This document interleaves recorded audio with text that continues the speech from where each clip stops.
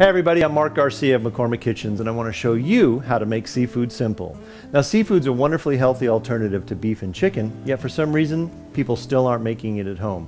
We hear lots of reasons why, but the most common is that people think it's just too hard to make. But with McCormick products, it really isn't. In fact, it can be simple.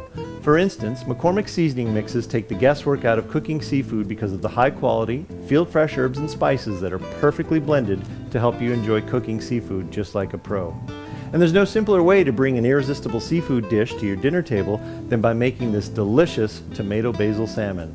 The refreshing pairing of tomato and basil makes this a wonderful dish, and while wild salmon season is during the summertime, you can easily have this dish available any time of the year. The taste is clean and light, and you'll have your family asking for seconds. Nobody will ever guess that it only took you 15 minutes to make. Preparing seafood at home is easy with McCormick seasoning mixes. The all-natural, field-fresh herbs and spices that you can actually see are perfectly blended, so you can forget about all of the tedious prep work. Now, all you'll need for this tomato basil salmon recipe is 1 package of McCormick seasoning mix, 1 pound of salmon fillets with the skins removed, by the way, and about a tablespoon of olive oil. There you have it, the classic combo of tomato and basil with a beautiful piece of fresh salmon. Now, let's get in the kitchen and get started. You're going to want to start by preheating your oven to 400 degrees.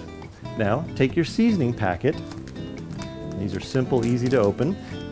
And you're going to want to pour that into a shallow baking dish, just like I have here.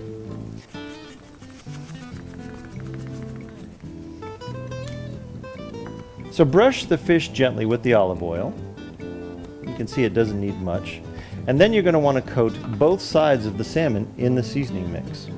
You can see how it's very easy to handle the fillets. You want to evenly coat it. And we'll put them right on our foil-lined baking tray.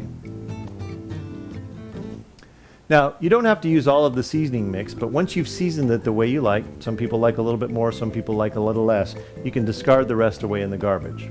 Now next, you put the seasoned fish in a single layer on a foil-lined shallow baking pan, and we're going to pop this in that 400-degree oven for about 10 minutes or until it flakes easily with a fork. While that's cooking, let's talk salmon. It's a fish that has plenty of protein and omega-3s, which makes it an excellent choice for anyone looking for a healthy alternative to beef, chicken, or takeout.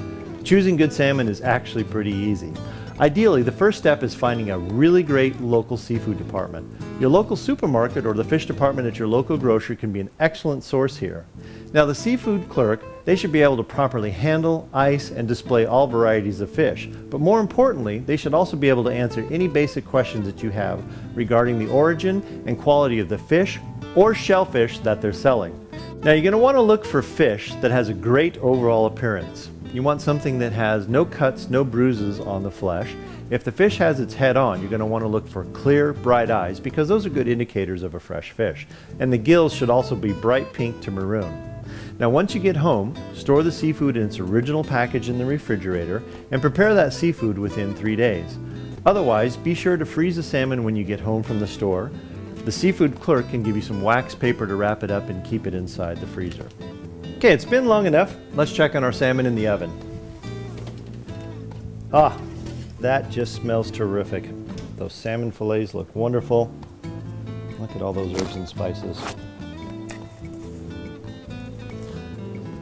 Now remember, the fish is done when it flakes easily with a fork.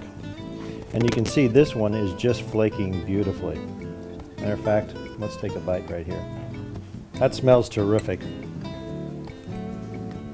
Salmon is nice and moist. The herbs, all of the flavorings there, that's terrific.